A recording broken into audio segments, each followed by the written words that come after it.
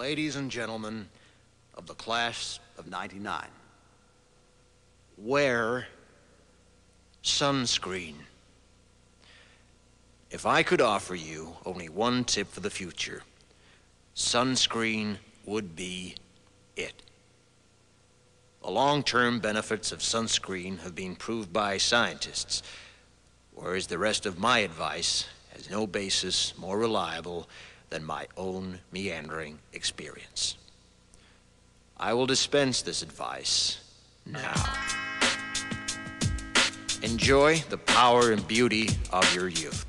Oh, never mind. You will not understand the power and beauty of your youth until they've faded.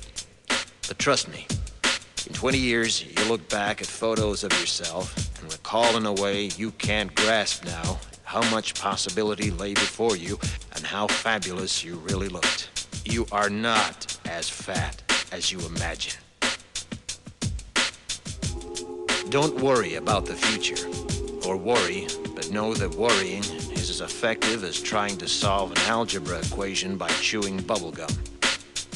The real troubles in your life are apt to be things that never crossed your worried mind, the kind that blindsides you at 4 p.m. on some idle Tuesday. Do one thing every day that scares you. Sing. Don't be reckless with other people's hearts. Don't put up with people who are reckless with yours. Floss. Don't waste your time on jealousy. Sometimes you're ahead, sometimes you're behind. The race is long, and in the end, it's only with yourself.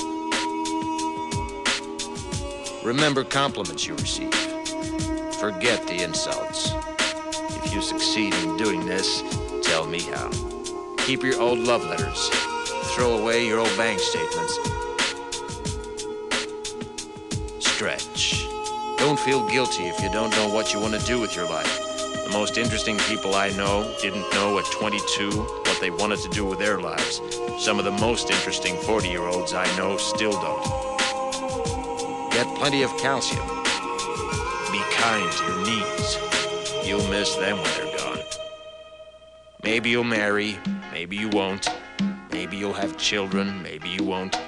Maybe you'll divorce at 40. Maybe you'll dance the funky chicken on your 75th wedding anniversary. Whatever you do, don't congratulate yourself too much, or berate yourself either.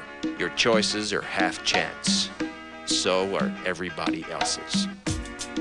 Enjoy your body. Use it every way you can. Don't be afraid of it or what other people think of it.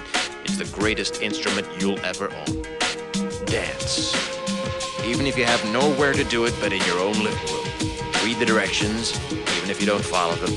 Do not read beauty magazines. They will only make you feel ugly. Brother and sister, together we'll make it through.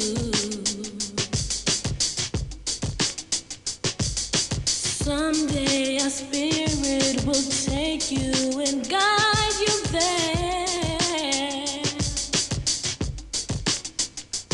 I know you've been hurting, but I've been waiting to be there for you.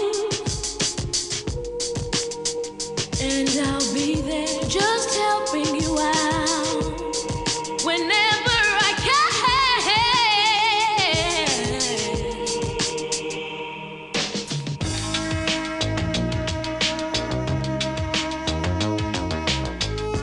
Get to know your parents. You never know when they'll be gone for good. Be nice to your siblings. They're your best link to your past and the people most likely to stick with you in the future. Understand that friends come and go, but with a precious few, you should hold on.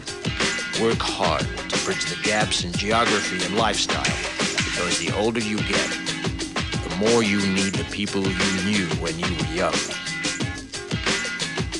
Live in New York City once, but leave before it makes you hard. Live in Northern California once, but leave before it makes you soft. Travel. Accept certain inalienable truths. Prices will rise, politicians will philander, you too will get old. And when you do, you'll fantasize that when you were young, prices were reasonable, politicians were noble, and children respected their elders. Respect your elders. Don't expect anyone else to support you. Maybe you have a trust fund. Maybe you'll have a wealthy spouse. But you never know when either one might run out.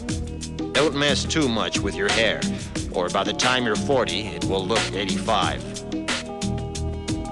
Be careful whose advice you buy, but be patient with those who supply it. Advice is a form of nostalgia. Dispensing it is a way of fishing the past from the disposal, wiping it off, painting over the ugly parts, and recycling it for more than it's worth. But trust me on the sunscreen. Brother and sister, together we'll make